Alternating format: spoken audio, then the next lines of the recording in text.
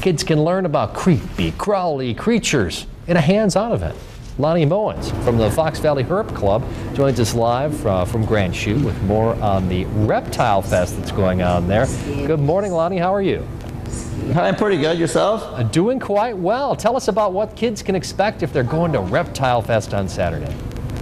Okay, well, this Saturday, like I said, we're having Reptile Fest. We're going to probably have about 6 to 8 members attending the event, and they'll have all sorts of critters besides snakes. We'll have some bearded dragons and some iguanas, and the purpose of our thing is to give hands-on experience of holding these snakes. These snakes have been to a lot of shows and are very docile, and people come with some fears in them, and after they leave, I would say most of them have accomplished or have come over some of their fears of holding these snakes. The two that you have there I think are really gorgeous. I love the colorings on them. Why don't you explain what kind of snakes they are?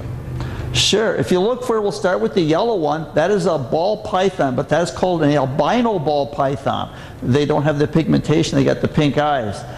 And the ball python is a nice, very nice snake for a starter or to hold because they're very docile and they don't move around as much. They'll sit there. If you look at the other one, which is there is a Brazilian rainbow boa. They get they're very highly iridescent snake. If you get them in the sun, they'll just kind of glow like, you know, purples and stuff, really bright. And none of these snakes have, you know, big teeth that we have to worry about, right? No, no. They have little bitty gripper teeth, but most of these, they never bite. You know, the only time they do is like, say, basically for feeding time.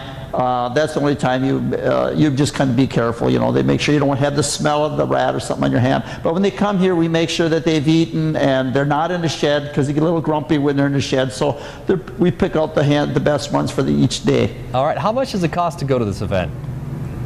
How many what? How much does it cost for a kid to go to this event? That I don't know. I didn't contact, but I think it's not too much. It's only a couple of bucks, I think. Yeah, I think it's $2 a kid, maybe $5 a family.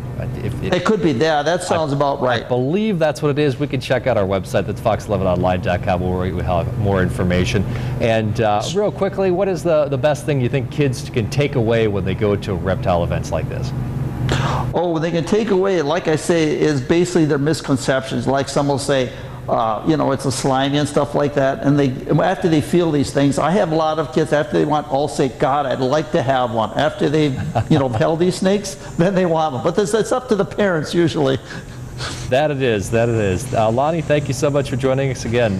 More information on our website, fox11online.com. I think they're cool animals. Some people might be a little bit freaked out by them, but it's, hey, your chance to check them out. It's this Saturday coming up.